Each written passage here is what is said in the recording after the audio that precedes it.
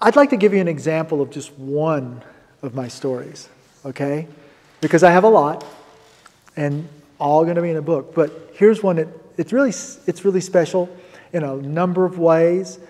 In '88, I was sent down to Florida to photograph baseball player Wade Boggs, third baseman for the Red Sox back then. Huge player, man. I mean, he was like one of the big hitters, man, in those days. And I knew that Wade, and I say this, with all due respect to him, loved the ladies. So I felt that to be able to break the ice with him, that I should take a young lady with me as my assistant. So I reached out to one of the girls that had interviewed for Girls of Florida and told her what I was doing. Would she like to come along? Oh, yeah, sounds great. Her name was Debbie. Walk up, Wade, I'm David Mecey, I'm with Playboy. This is my assistant, Debbie. And he's like, oh, wow, hi, Debbie. Like, I wasn't even there anymore. As they're bantering back and forth, I go, you know what, I'm going to let Debbie interview you. Is that cool, Wade? He goes, oh, she can ask me anything she wants. And I'm like, okay, Deb, you just want to ask him some questions about playing baseball or whatever? He goes, oh, I don't want to talk about baseball. Let's talk about something else. And he is just like all over her. And I'm like, got him. So then I start shooting. And so she's leaning against me every once in a while in the back and gets his vision coming toward me a little bit. So I'm shooting. So she just works him over like a cheap suit. So as we're getting to the end, I go, hey, Wade, I think I've got what I need. And he's like, man, I wish I was you. And I'm like, what? He goes, let's trade places. I'll photograph a Playboy Playmate, or even Debbie here, and then you warm up with the Red Sox, warm up with us maybe before we do a practice game or something like that. I said, well, would you think the Red Sox would let me do that? And he goes, I'll talk to the organization.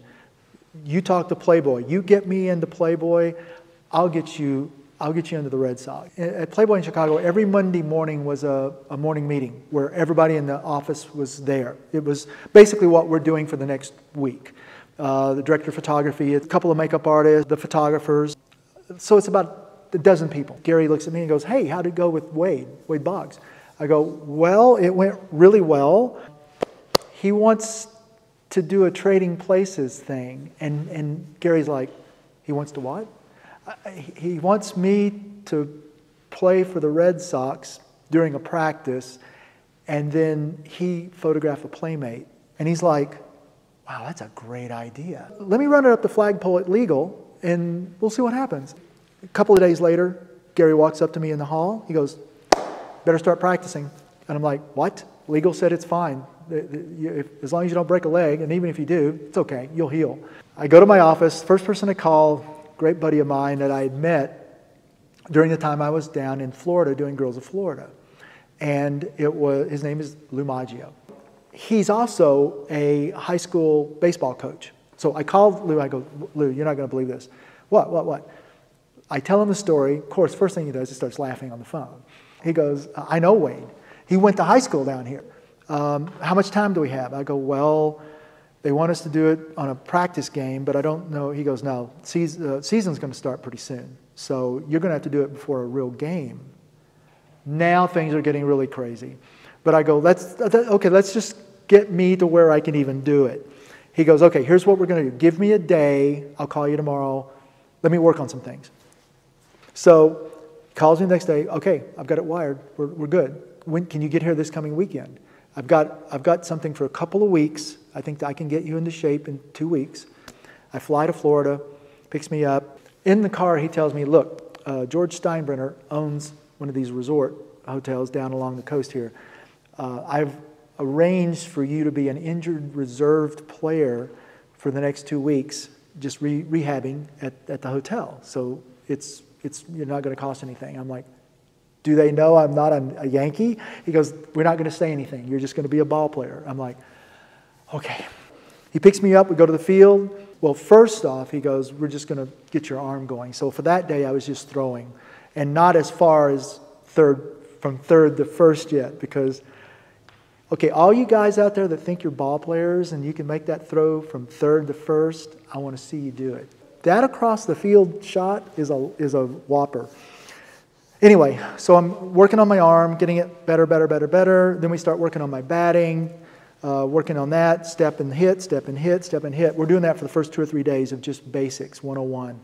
So my first throw to third hit about 10 feet in front of first baseman. It bounced, he got it, but nope, it's got to go to the glove, my friend. And I go, I know. I get to my room, my arm hurts bad. I call Lou. I go, man, my elbow is hurting so bad. He goes, okay, here's what I want you to do. Go down to the ice machine, fill an ice bucket, and stick your elbow in it. I'm like, what? I saunter down. I'm still in the full uniform. I'm dirty, dusty, and I walk down. I get the ice in it, and as I'm walking back, a man and his little boy were walking up to the elevator, and the little boy sees me out of the corner of his eye, turns and looks as I'm walking slowly back to my room. And I see the little boy looking at me, and he goes, Daddy, is that a real baseball player? And yes, son, that is. And so I stop and I go, hi, how are you? And the little boy's like big-eyed, just what you would think. The kid was probably 8 years old, 8 years old. It was amazing. And he was just, to him, was a pro ball player. And he was meeting me. And I reached out with my sore arm. I reached out and I said, nice to meet you. And the dad says, shake his hand. And so he shakes my hand. And they get on the elevator. I go in, I sit down, and I was icing my arm, and I'm thinking, that was just an incredible moment. And I was talking to my friend last night about this, and I said, I so wish I could find that little boy now. He's probably in his late 30s, maybe 40, and tell him, you know who that guy was? That was me. That baseball player you met that night? That was me. The day comes, we're in Chicago. Wade comes to the office first, so we have a playmate for him who wrung him out like a rag. But she did some poses that lit him up. And she goes, do you like this pose? All demure and everything. And he's like, oh, yeah, I love it. Oh, Wade, you got to take the picture. Oh, all right. And he starts flashing and flashing and flashing and flashing. And I'm like, and I noticed that he wasn't turning the focus. I go, whoa, stop, Wade. You need to focus the camera. Otherwise, it's going to be out.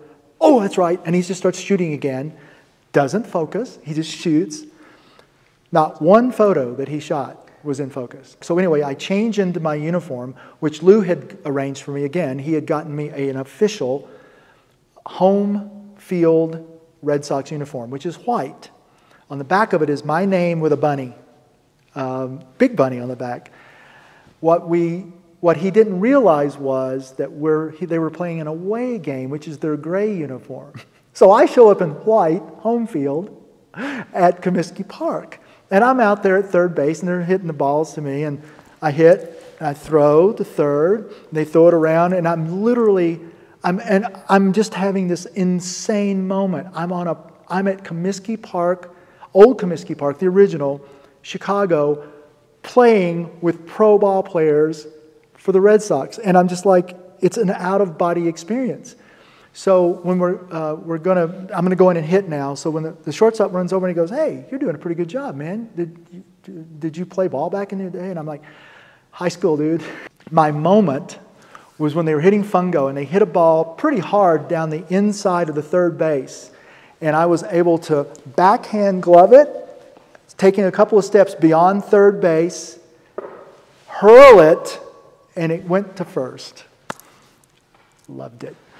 Don't ask me to ever do it again, because I think my arm went on that throw, but it was pretty amazing to be able to do a backhand grab and throw it to third base. Lou being Lou, if anybody remembers the movie The Natural, they presented him with a bat that said Wonder Boy on it, I think is what it said. And so Lou had brought with him what appeared to be a gun case. Open it up, and it's a bat emblazoned with Wonder Boy on it. So I took it down into the dugout, back into the shower, back into the dugout area, and had the Red Sox players all sign it. And that is above my mantle in Las Vegas right now. Along with the other bat that's up there is the bat that I used during my 2 weeks of practice. So that's one of my stories, and it will be in the book as well. But for all you people that would like to invest, you've heard it from me, from the horse's mouth, so to speak. So I look forward to sharing all the others that are out there, all those other stories. So join me and partner with me, and let's make this book happen, please.